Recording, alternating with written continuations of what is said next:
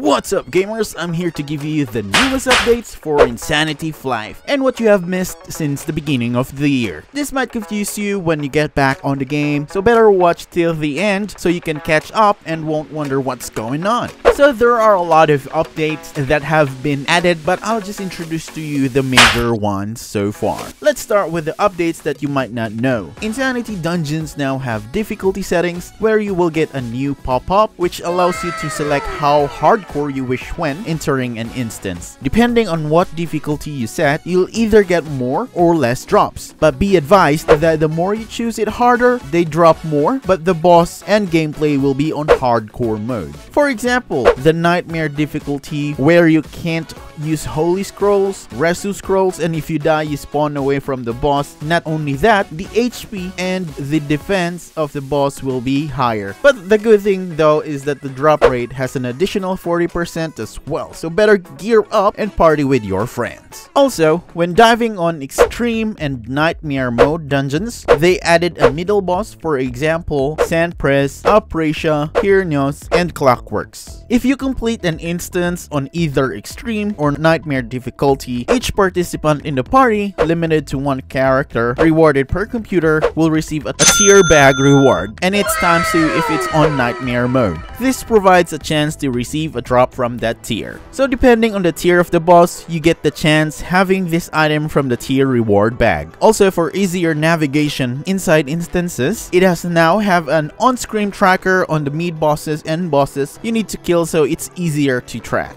Next up for the updates is the achievement. I know it's a big hassle when you want to finish something under this one because you need to close and open it before. Now they added an option where you just tick this box and a tracker will show up like a quest on your screen, which is more convenient now. Before we continue, just hit that subscribe and like button. This way, this video will show up on a lot of players so that we can invite more players to play with us. Next up on the list is introducing you the new PvE items, which is the Dark Oroth. To the old players, you would remember the Dragon Lord items, but it is used for PvP nowadays. Insanity now has the Dark Oroth sets, which has a level 350 requirement, and more likely concentrated on giving more additional damage or defense against monsters and bosses. For accessories, 3 more were added, which are PvP, PvE, and Tank Dark Oroth sets. They might cost more compared to the mythical accessories we've known before, like Moonstone, but they provide more stats. I know for sure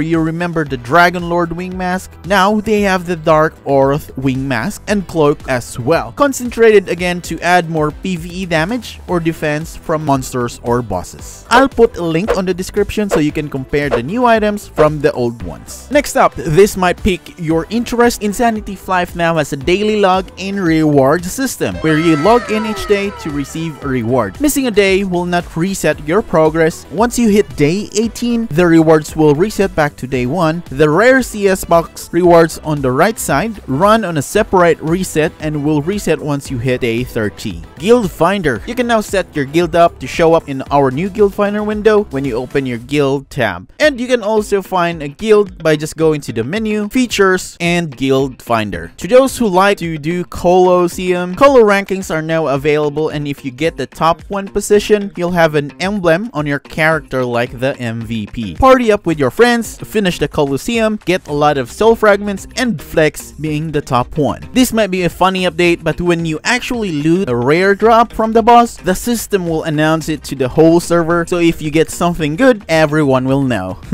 I'm not sure if you heard about this. There are new scrolls that have been added, like Super Epic Awakening Scroll, which is an upgrade from the Epic Awakening Scroll, the different shows on the table. Another new scroll is the Superior Revert Transmutation Scroll, which you can actually use to get back the fashion you use in transmuting, like the sacrificial item. And the Scroll of Awakening Reshuffle is actually a new one, which literally reshuffles the sequence of your awake if you are an OCD guy where you want to have the same awake lines. There are more updates that were added, like removing the treasure chest and treasure keys, but the event treasure chests are still available. The additional is the new treasure chest bonus that is given to you as a reward every time you finish a dungeon instance. Just minor improvements to the quality of life, fixing bugs, and more. So I'll put the link on all the updates in the video description, and let me know which update you like the most in the comment section. I hope this helped you get updated on the newest things on Insanity Flyff, and if you weren't able to see the last year updates, check this video out.